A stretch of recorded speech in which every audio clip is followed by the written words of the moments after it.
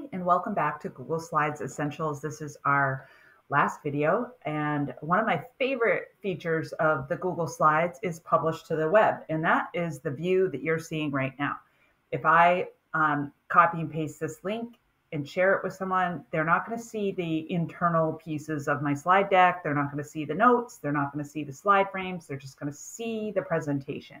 So how do you get to that clean presentation? I'll show you how. The steps to publishing to the web, again, it means that your audience will not see anything but the slides presentation itself. You also have the option to have it start automatically, have it loop, and then how often you want the slide to stay on the screen. So lots of great features with that. You just click File, Share, and publish to the web. So let's go ahead and publish this to the web. We click on File, Share, Publish to the web.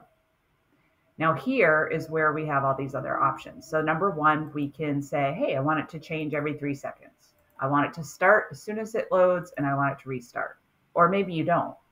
Sometimes I don't have these checked because I'm just using the link myself to record a video or to present. So of course I don't want it starting on its own.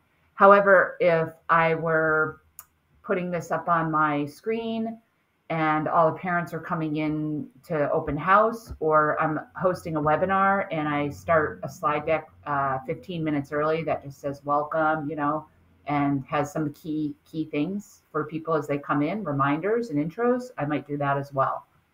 So there's a lot of reasons why you might want to have it autoplay.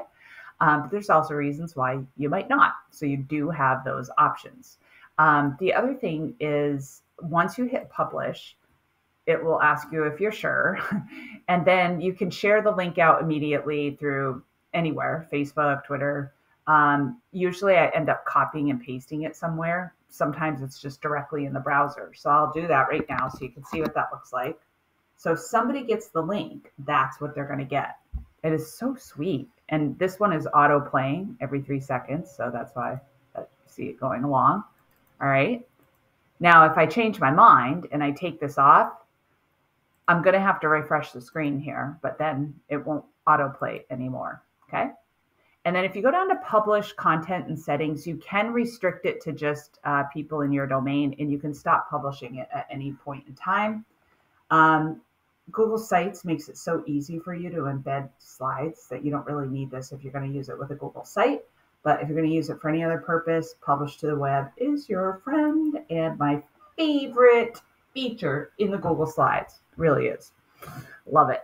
All right. And that concludes the 10 tips for Google Slides. I hope you enjoyed learning about Google Slides. And if you like this video or liked any of the videos in the playlist, please like them. Give me the thumbs up.